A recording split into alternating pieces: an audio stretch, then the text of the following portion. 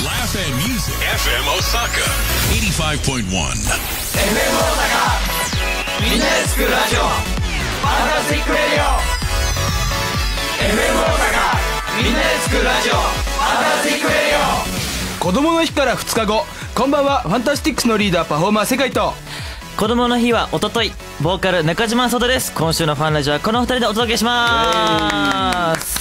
お願いします。お願いします。しかもこの今ね、大阪で撮ってるんですよね、はいはいはい、でこの2人が始まった地で、しかもブースも多分ここら辺、ここですよね。ブースここだね。こっから始まりました。この景色ですよ。6年前ぐらい。いかついな。でオウム返し僕がしてその慣れてないから喋るのを、で世界さんが言ったのをひたすら言って SE を効果音を世界だとずっと思ってたそうですね。だからラジオとかでね SE ドカーンとかあるんですけど、台本見て台本読み込んできてたんで、その時やっぱ慣れてないんででこの SE ってところはもう絶対世界さんだと思って、ドカーンとかが多いなって思ってたら SE だったっていうね。そういうことですね。サウンドエフェクトだったんですね。そう可愛らしいね。ですけども6年経ちましたからね。6年経ちましたよ。あそこでやってきたんですけども、今日5月7日は粉もんの日ということで、あら大阪にぴったりですね。そうですよ。自分まだまだこんなもんじゃないっすと今一番頑張りたいことといえば何ですか？おもろ。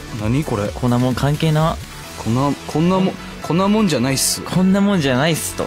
頑張りたいあります？頑張りたいことないんでしょうね。まあツアーもね終わりましたし。そうですね。ファイナルありますけど。ファイナルありますけども、だからこの期間でめちゃくちゃ修行して、まあ3ヶ月ですよ。ファイナルまで。ファイナルまで何すんのワンクール。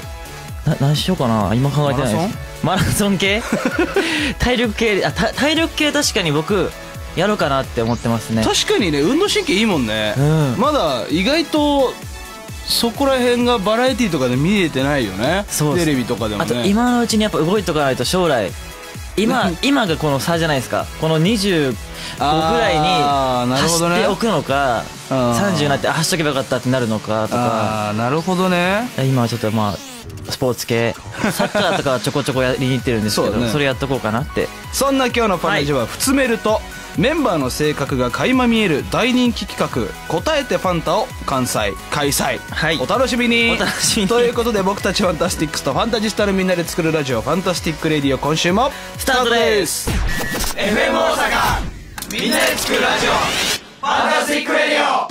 さあそれでは前半はファンタジスタの皆さんから届いたふつめるを紹介していきましょう、ということでそうたちゃんお願いします。わかりました。ファンタジスタネーム愛知県名古屋市のリサさん。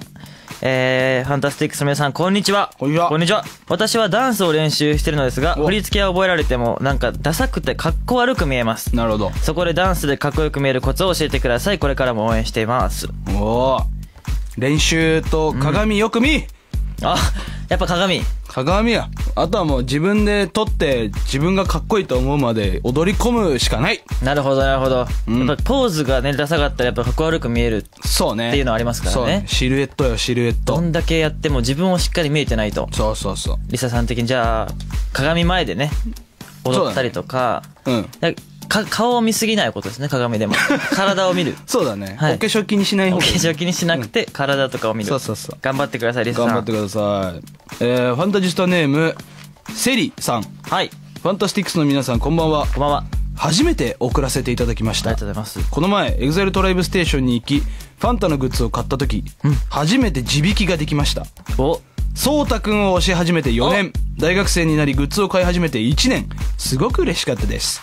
他のメンバーの方でも嬉しいですが、そうたくんが出た時は格別に嬉しかったです。嬉しい。皆さんは最近思いがけない嬉しかったことはありますか？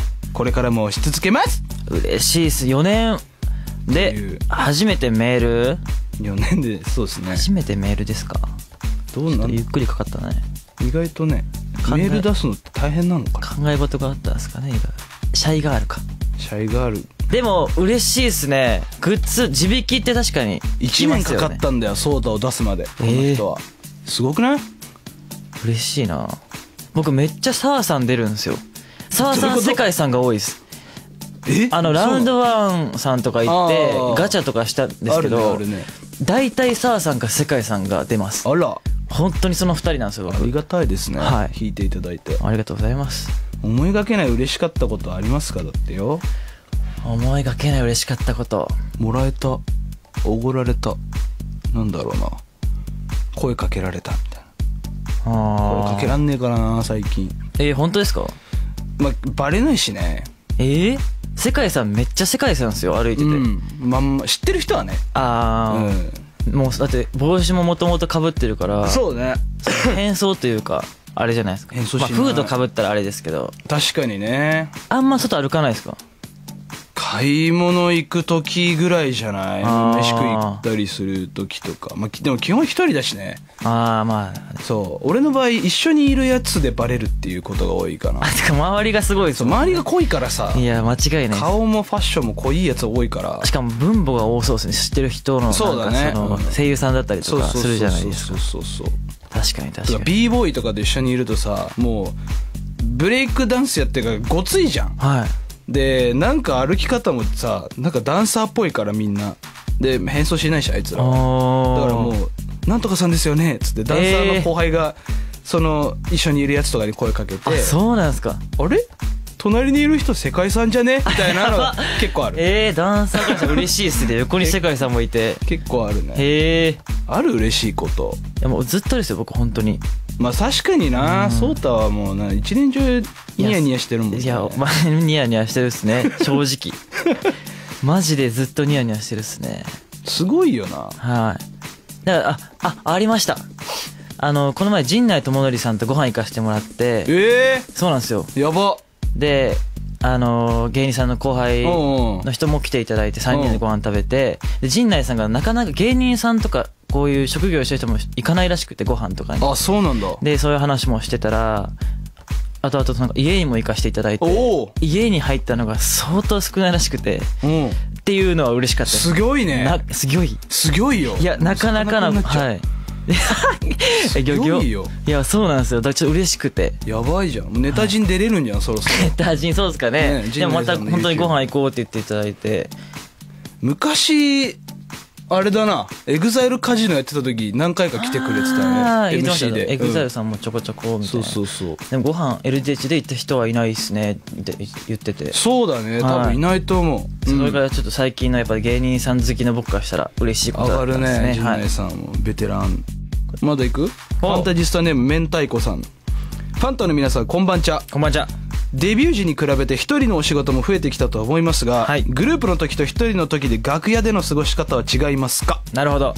違いますか、ソータさん。一緒ってどういうこと？ずっと写真撮ってんの？写真も撮るし喋りに行くし。じゃあ楽屋でさ、一人部屋の時あるじゃん。楽屋にいないの？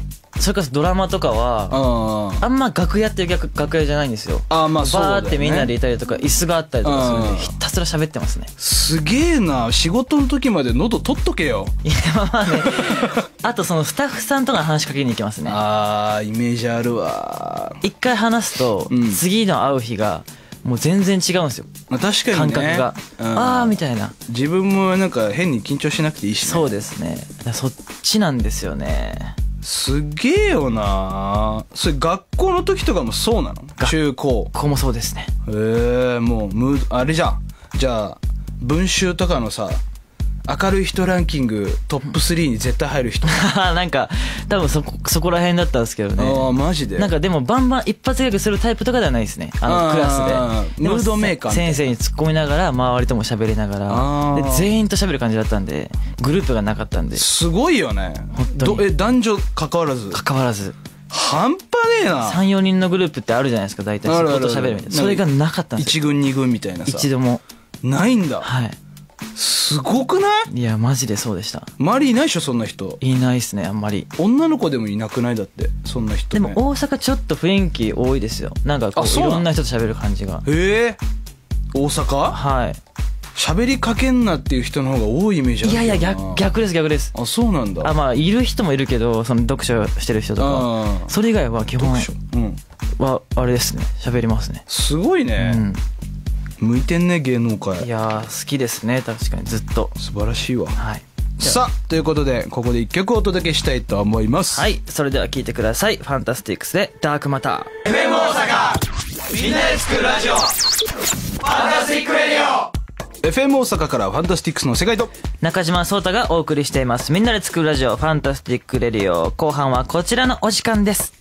究極クエスチョン、答えてファンタ。こちらはですね、ファンタジスタの皆さんから寄せられたどっちな質問や究極の質問に2人でどんどん答えていくというものです。もう今日もねいろいろ届いてるんですけども、はい、性格出ますから。性格出る？こんなんで意外とそっちっていう。なるほどな。僕と堀夏くんは基本逆なんですよ。真逆の2人やもんな。けど合うっていうさ、分かる分かるっていうので盛り上がったんですけど、意外なところがあったりするんですよね。じゃあちょうだい僕からいきます。ファンタジスタネーム千葉県のなっちゃんさん、もしもらえるとしたら1日に1万円おは一度に1億円、どっちを選びますか？私は一度に1億円です。これは簡単に僕は決まりました。いいよ、決まった。はい、せーの、一度に1億円だろうね。これはね、だろうね、正直ね。そりゃそうだ。1日1万円ってだってさ365万円しかもらえないんだから。そうですね。1年でも。でもまあ長く考えたらってことなんじゃないですか、多分。死ぬまでってこと？そうです。まあでも使っちゃうよ。全然。だって1万円なんて課金。でも秒だよ、秒。1秒もかかんないよ。そんなん絶対一度に1億円。一度に1億円だよ。ちょっとこれはでも結構みんななんじゃないですかね。ね。まあこんな感じでどんどんやっていくんで。いいじゃない。はい、じゃあ次は世界さんお願いします。大阪府のレンカさん。はい。いつも通勤中の自転車を漕ぎながらニヤニヤ聞かせてもらってます。私は素人ながら音の取り方が天才な堀夏くんのダンスが大好きで、それを感じ取れるライブが生きがいです、ここで皆さんに究極の2択です。ライブの演出でしてみたいのは1、水や炎を使ったダイナミックな演出。2番、ワイヤーを使った空を飛ぶ演出。アリーナツアーを駆け抜けてさらに大きなステージでパフォーマンスする皆さんを楽しみにしています。大好きです。ということで。なるほどね。水や炎か飛ぶ。はいはいはい。決まりました？はい。せーの。水や炎。何してんすか？ごめん、2番って言ってた。俺逆、ワイヤー。恥ずかしい、一人で大きい声で。水や炎やないんですよ。水や炎って言ってたね。え？僕はワイヤーですね。飛ぶ方。飛ぶ方。なるほどなるほど。水か。なんか、それも結構使える水か炎の方なんですけど、使える感じ。幻想的な、すごいエンターテインメント作ったらいいんじゃないかなっていうので。でも飛べんだぜ。まあね、飛べばすごいっす。お客さんの上飛べちゃうかもしれない。まあ近くに行けるっすもんね、だって。なるほどなるほど。でもなんかニッシーさんがやってたその水とか炎の使い方がすごくて、連続で出てくるやつとかね。そうですそうです。綺麗だよね。ああいうのもねやってみたいなっていうのは。センステで水炎を使いたいよね。そうですね。ね、エンドじゃなくて。めっちゃ映えそう。でも確かに飛べるのもいいなって結構考えたんですよね。飛んだらおもろいと思うんだよな。いいな。だって近くに来るんですよ、上に。そう。それいいっすね。斬新な。歌えるかなぐらいさ。ワイヤーでブンってなってる時に。そうですね。じゃあ次いきます。ファンタジスタネームセナーさん。一生昼間の世界か一生夜の世界。いきます。はい。せーの。夜の世界。一生昼間。逆だね。これはでも昼どうやって眠るん？気持ちいいっす、昼寝って。いや疲れ取れんって。昼寝えぐいっすよ。昼寝だけじゃ疲れは取れんって。まあでもカーテンとか閉めりゃいいのか。いやそうですよ。